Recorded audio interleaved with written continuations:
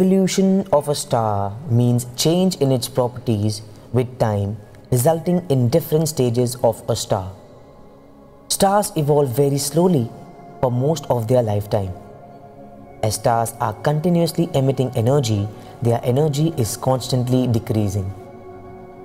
For their stability to remain intact, that is, for maintaining a balance between the gas pressure and the gravitational force, it is necessary that the temperature remains constant. But for the temperature to remain constant, energy must be generated inside the star.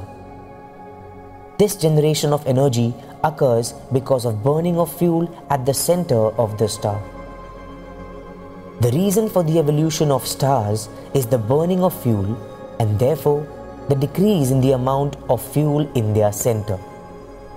When one of the fuel in the center finishes, the energy generation stops. As a result, the temperature of the star starts decreasing.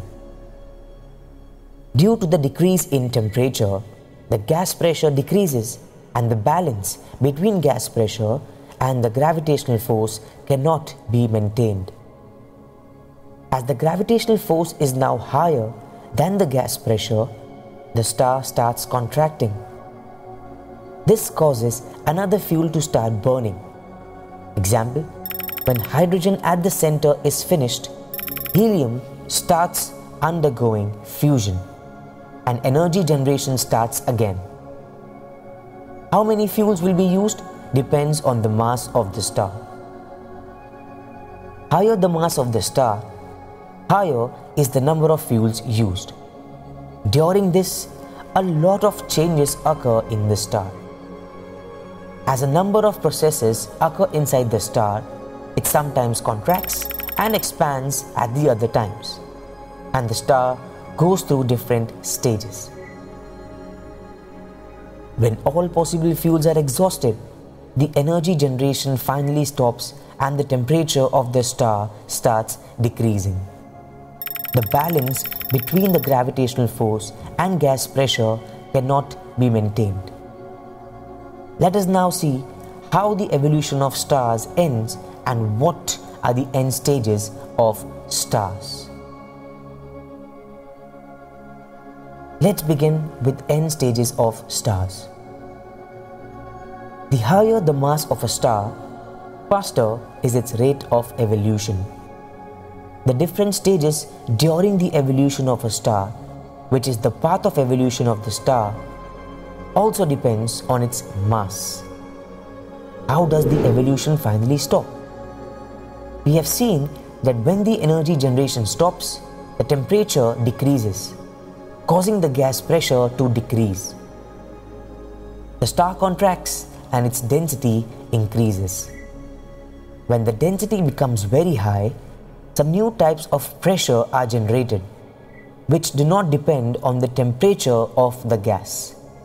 In such case, the gas pressure remains constant even after the energy generation stops completely, and the temperature of the gas goes on decreasing.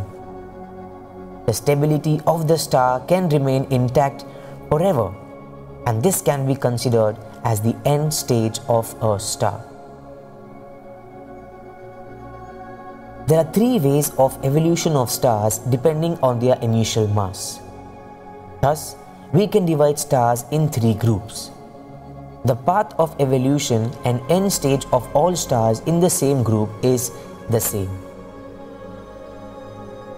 Let us see the first one, wherein the star has its mass or initial mass less than 8 times the mass of the Sun. Stars in this group undergo huge expansion and their radius increases by a factor of 100 to 200. In this stage, they are called red giant stars. This name is given because of large size and because of the fact that the stars look reddish due to their lower temperature. At the end of its evolution, these stars explode and their outer gas envelope is thrown out. The inner part contracts and its size becomes similar to the size of the Earth. As the mass of the star is much higher than that of the Earth, and the size is similar to that of the Earth, the density in the star becomes very high. In this state, the pressure due to the electrons in the star becomes independent of temperature and is able to balance the gravitational force forever. In this state, the star looks white, and due to its small size, it is called a white dwarf. After this, its temperature keeps decreasing, but its size and mass remains unchanged forever, and so white dwarf is the end stage of stars in this mass range. The next is for the stars having mass between 8 and 25 times the mass of the Sun. These stars also go through the red giant stage and later through the supergiant stage, during which their size may increase 1,000 times. The huge explosion called the supernova explosion, which occurs at last, is very powerful, and so much energy is given off that we can see the star during the day also. The central portion, which is left behind after the explosion, contracts, and its size becomes as small as about 10 kilometers. In this state, the stars are completely made up of neutrons and are called neutron stars. The pressure of these neutrons is independent of temperature and is capable of balancing the gravitational force forever. The neutron star is the end stage of these stars. The next is for the stars having mass larger than 25 times the mass of the Sun. These stars evolve like the stars in the second group, but after the supernova explosion, no pressure is capable of balancing their huge gravitational force, and they continue contracting forever. As their size becomes smaller, their density and their gravitational force increase tremendously. All nearby objects get attracted towards these stars and nothing can come out of them, not even light. Also, any light falling on these stars does not get reflected and gets absorbed inside the star. Thus, we cannot see the star at all, but can probably see a minute black hole at its base. This end stage of the star is therefore called a black hole.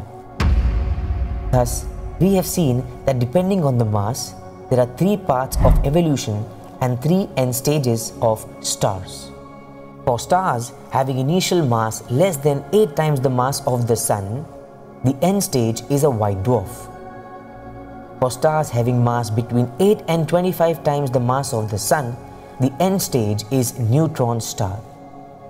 And for stars having mass larger than 25 times the mass of the Sun, the end stage is black hole. And yes, please do not forget to like, share, subscribe, and press the bell icon.